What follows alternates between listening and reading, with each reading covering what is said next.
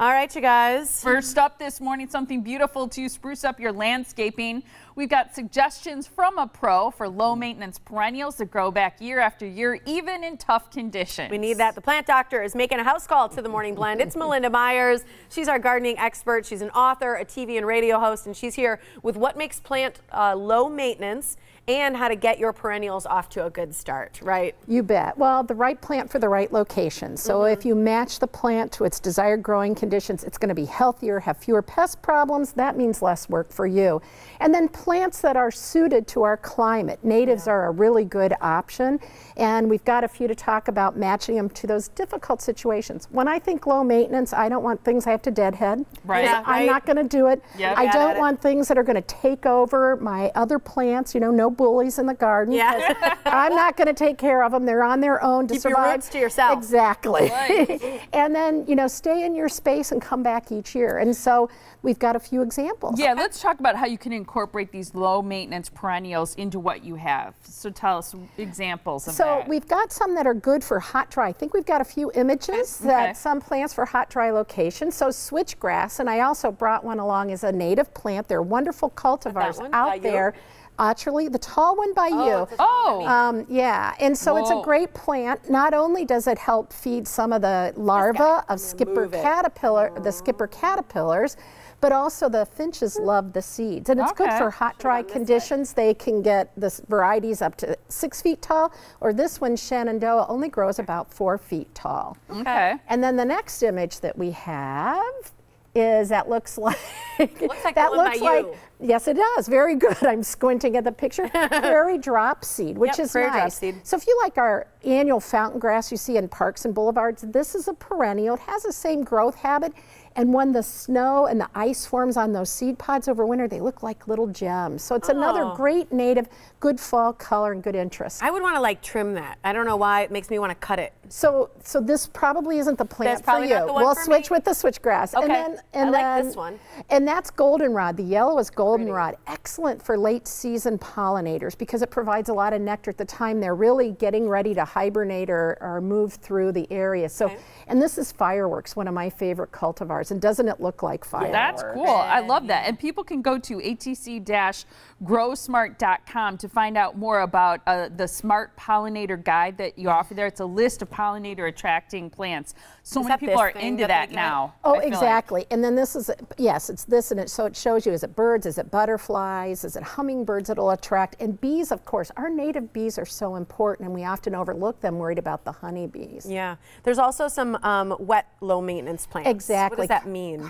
Things that if you've got that damp spot in your garden, or you want to do a rain garden, this is cardinal flower. Look at the beautiful red spikes. If you've tried and failed, give it another shot. It can be a little picky. Hummingbirds love this. Turtle head, if you look closely, you can see the flowers look like little turtles' heads. It's a late summer fall bloomer, so it's great because you can add some color late in the season.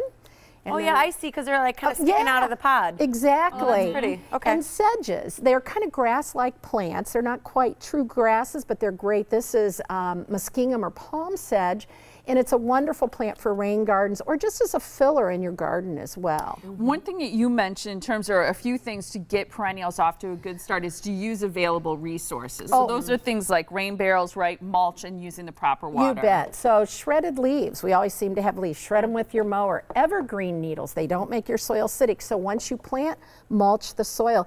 Next to you, Tiffany, that 2-liter bottle.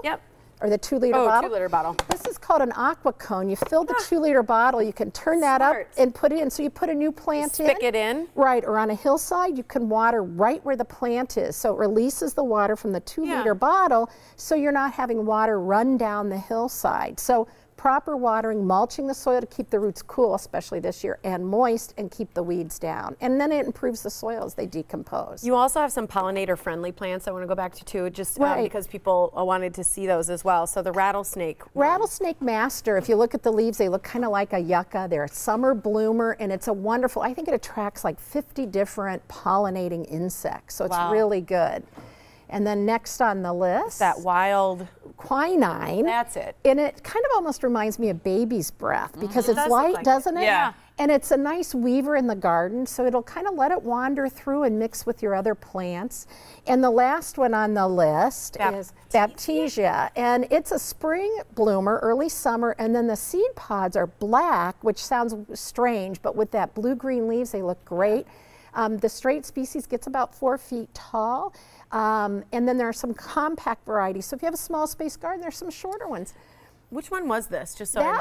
That one's actually the perennial plant of the year called Millennium Allium, and if you really pretty. Isn't it? You'll probably smell some onion if you rub it. Oh. And it's a summer bloomer. It was selected for its adaptability, great for pollinators as well. Not one of our natives, but you can always mix in a few non-natives. An American Transmission Company uses some of these native plants, the ones that work in different kinds of growing conditions and perennials, so that they can avoid power lines, right? And pollinators to kind of encourage that population. You bet. Creating those corridors under their utility lines, and not only for pollinators, because one of the problems with pollinators are facing, and especially the monarch, are disconnected habitats. So they use a lot of energy going over here and then over here, so having those long corridors of plants for pollinators is a great way.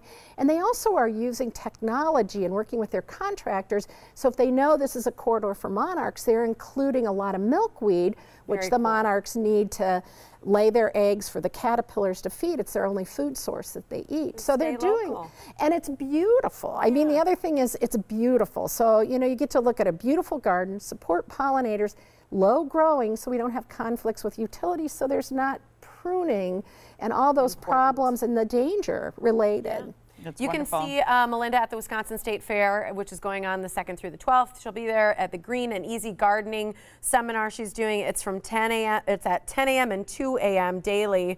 Those days, sorry, not a.m. It's not going to be up. It's at the We Energy Park stage, right at the fair. You'll get a free goodie bag, including the ATC's Grow Smart Pollinator Guide, seed packets, and more if you see her there. And she also brought along a giveaway. You can visit more at atc-growsmart.com. But she wants to give away a gift package. So here's what you got to do. Call us right now at 414-799-4444. Caller number 7 will win the Container Gardening DVDs, which is like $100 worth of stuff from Melinda. And a cool Grow Smart t-shirt like mine. Thanks, Melinda. Thank you. Melinda. Appreciate it.